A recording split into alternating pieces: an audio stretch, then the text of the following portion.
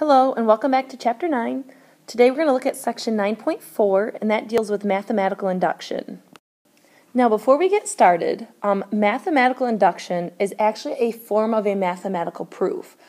When dealing with these series and sequences, just because we have found that a rule, pattern, or formula appears to work for a few and sometimes even several values, we still have to prove that these formulas are going to work for every case. Because if you recall from geometry when you dealt with proofs, it only takes one instance to prove that something is not true to make the whole formula or whole pattern invalid. So here in 9.4, we're going to actually show you how to prove mathematically through induction that a rule, pattern, or formula is actually a legitimate case. Now, in order to prove that a statement is an actual formula or pattern or rule through induction, we have to show that both parts of what we call the principle of mathematical induction are true. If the first part isn't true, we don't even need to go on to the second part because we know that the second part isn't going to hold true. And likewise, if the first part's true but we find something isn't true in the second part, then that means that we're done right then and there. Now, the principle of mathematical induction says that if P sub n is a statement involving a positive integer n, we have to prove, one, that the first term P sub 1 is true, and if that holds true, then for every positive integer k, then we have to find P sub k plus 1. And if you remember, P sub k plus 1, this is really like the next term. And I know this may be a little bit confusing right now, but we'll do enough examples to where it should be clear. So let's look at example 1 that says find the statement P sub k plus 1 for each statement P sub k. Well, in this case, P sub k is given to me.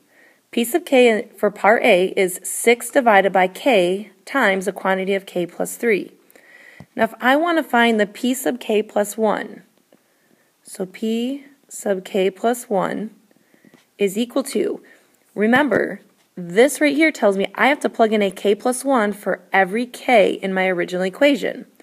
So when I do that, I go 6 divided by, and for this k, I'm going to plug in a k plus 1, and I am going to group it with parentheses. And then for this k here, I'm also going to plug in a k plus 1. So I have k plus 1 plus that 3 that's still inside of that set of parentheses. So when I simplify, I end up with 6 divided by the quantity of k plus 1 times the quantity of k plus 4. And you can leave your answer in this format right here. Now for part B, my P sub k is given as an S sub k. Now an S sub k is really a summation, and it's given to you in this equation, 2 plus 5 plus 8 and so on, all the way up to this formula right here that's being used. And the process isn't any different than it was in part A. Okay, wherever I have a k, I'm going to plug in that k plus 1. So here, I'm going to go S sub k plus 1 is really equal to, and I'm going to leave that 2 plus the 5 plus the 8 all alone, plus, and now I'm going to go 3 times the quantity. I have a k right here, so I'm going to plug in my k plus 1, and I have to subtract 1 then, and complete that bracket, which is minus 2, close your bracket, plus, now I have 3, and I'm going to plug in a k plus 1 for the original k, and I'm still going to subtract 2 and close that bracket. Now I'm going to go through and simplify this.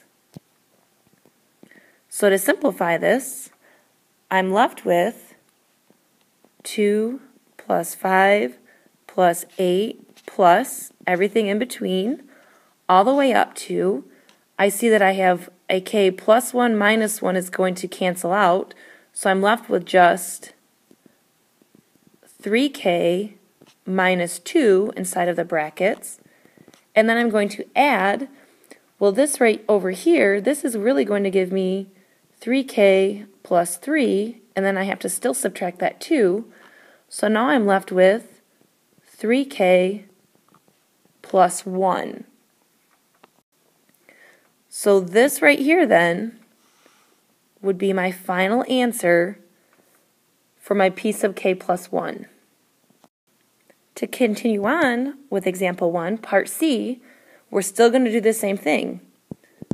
For p sub k, we're going to go ahead, that should be k plus 1. So for p sub k plus 1, I'm going to still go ahead and replace my k values with a k plus 1. And in this case, I still have plus 4 is less than 6. Now when I plug in my k plus 1, I have to put this in parentheses now because I'm squaring it. So it's k plus 1, and I'm going to square that quantity. So off to the side here, I know that k plus 1 squared, or that quantity squared, is really going to give me k squared plus 2k plus 1, and I'm going to have to multiply that by 6. So I end up with 1 plus 4, which is 5. So k plus 5 is going to be less than 6k squared plus 12k plus 6. And finally, for part D, if I want to find p sub k plus 1, I have 4 raised to the power of k plus 1 is greater than or equal to 3 times k plus 1 plus 1. And again, I'm just going to simplify. Let me slide this up here. So my 4 to the power of k plus 1 is going to stay the same, is greater than or equal to, this is going to give me 3k plus 3 plus 1. So when I simplify that, I end up with 3k plus 4. And here is my final answer. Now when we're proving summations, okay, we want to think of that term s sub k plus 1 as your previous term s sub k plus the next term. Okay, and we've kind of been doing this when we've been doing our arithmetic series and sequences, where we've talked about this, and we'll talk about this more when we meet again. So this a sub k plus 1 is your k plus 1 term. Now for example 2, we want to prove that the sum of 5 plus 7 plus 9 plus 11 plus 13 plus 3 plus 2n is equal to n times the quantity of n plus 4. To do this, we're going to use the principle of mathematical induction approach. Okay, and if you recall, we have to start out with step 1. And step 1 said that we had to prove that p sub 1 was true. Now p sub 1 means I'm going to plug a 1 in for every n over on this side. So I end up with 1, let me change my pen here, 1 times 1 plus 4. Now 1 plus 4 is 5 times 1 is 5. So I just have to verify that p sub 1 on this side is going to give me the same thing as my first term here. And in this case, it works. So I can say step 1 has been proven. Now I have to go into the proof portion, which is part 2. Now the first thing I'm going to do is I'm going to treat the sum, which is given up here, as s sub k. So because I'm actually adding all of those terms, so I'm going to say s sub k is equal to 5 plus 7 plus 9 plus 11 plus 13 plus, and then I'm going to end up with a quantity of 3 plus, and I'm going to change all of my n's over right now to k values. So 2k, which equals k times k plus 4. My next step then is to show that when I plug a k plus 1 term in over on this side, that it's going to be equal to my k or s sub k plus 1 on this side here, because s sub k is equal to all of this right here. So what I'm going to do is I'm going to replace this whole side. I'm going to do my s sub k plus 1. So s sub k plus 1 is going to equal 5 plus 7 plus 9 plus 11 plus 13 plus, now in order to do my k plus 1 term, I have to include s sub k first. So I have to include this 3 plus 2k, but then I have to include the next term as well. So then I'm going to go plus, and this is all dealing with this term right here, 3 plus 2 times the quantity of k plus 1. And that's going to equal, and we'll simplify that here in just a second. So what I found is that this whole piece right here is really equal to my original function s sub k. So because all of this down here is equal to this up here, I can actually just call all of this s sub k.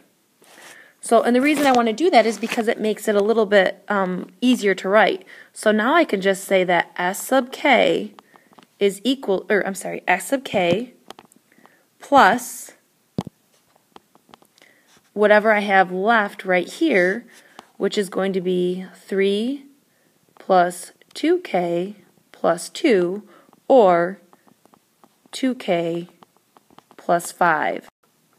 Now I'm going to also continue on, and I'm going to take this piece right here and plug in my k plus 1 as well. So I'm going to say k plus 1 times k plus 1 plus 4. So that when I simplify everything, I end up with s sub k plus 2k plus 5 is equal to k plus 1 times k plus 5. So now I'm essentially proving that these two, this equation is equal to this equation. Now to do that, I have to look back up here, and originally, and let me change colors here, originally we said that s sub k, so this s sub k equals this value. So I am now going to call s sub k here this s sub k that's up here.